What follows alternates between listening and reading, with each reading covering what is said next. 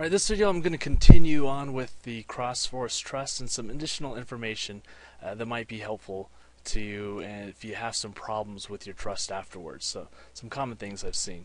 So, in this case, we have our trust set up. We're on our, this is looking at from the DSfW side. So, here's our DSfW domain, dsfw.novell.com. And if we right-click, we go to Properties, and this again is in the Active Directory Domains and Trusts plugin with MMC. So if we go to the properties of that, we can look at trusts. We can see our outgoing and our incoming. And it shows both. We set it up as two-way trust, even though really DSfW doesn't completely trust AD. So let's go in. Let's go and validate the trust. So if you're having some problems with it, come in, validate it. You might need to reset the password.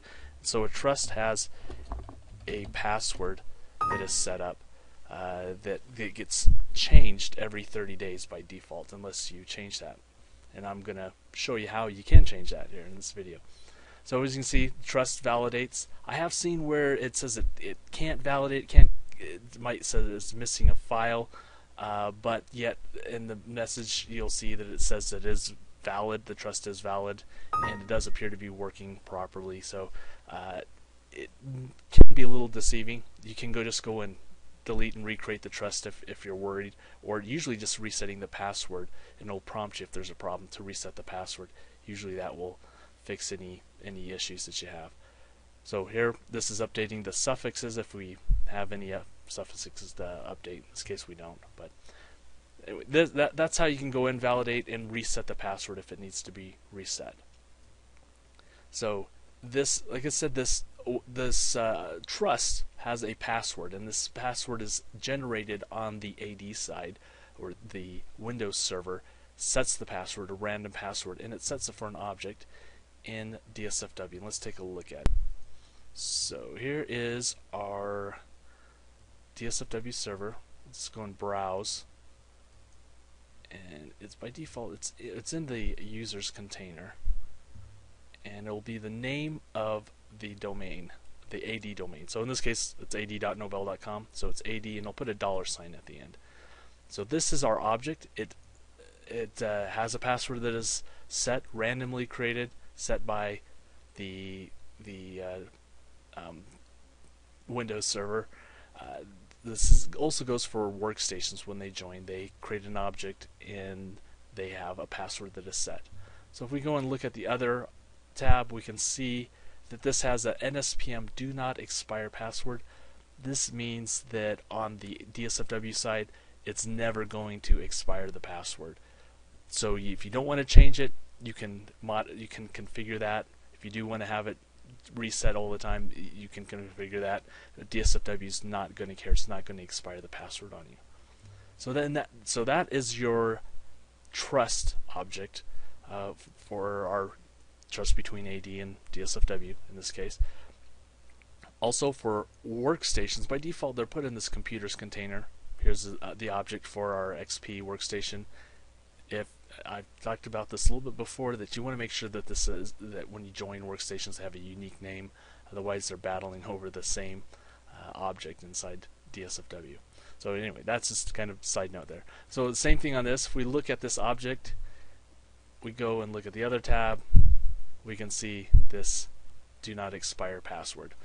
So what we can do is we can change it so that the AD site or a workstation never changes the password, or it extends the time in which they change the password. So by default it's 30 days, say they up it to 60 or 90 days, depending on your security policies.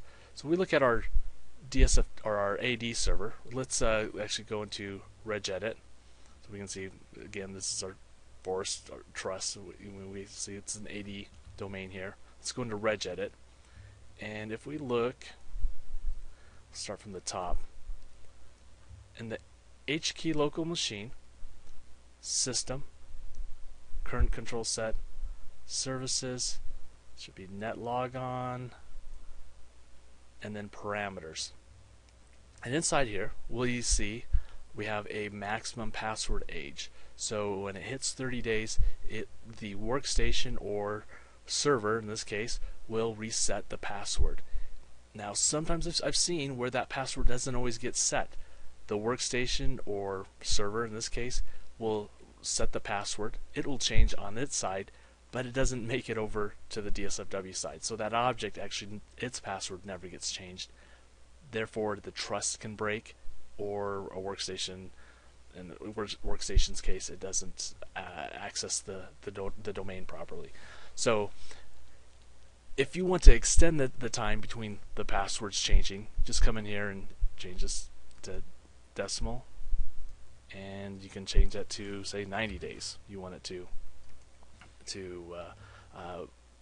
reset the password. So if you're, say every couple months, 3 months, you're having a problem, you want to extend that so that maybe you're not having a problem with the trust password getting set properly, you can up it to 90 days. Another option is if you want to just disable it altogether. And it's pretty easy to do. Just come in here. There's the disable password change. Same thing. Just change it from 0 to 1. And now it's enabled, or I should say disabled. You have enabled the disable of passwords. So the passwords are now disabled. It will not attempt to reset a new password.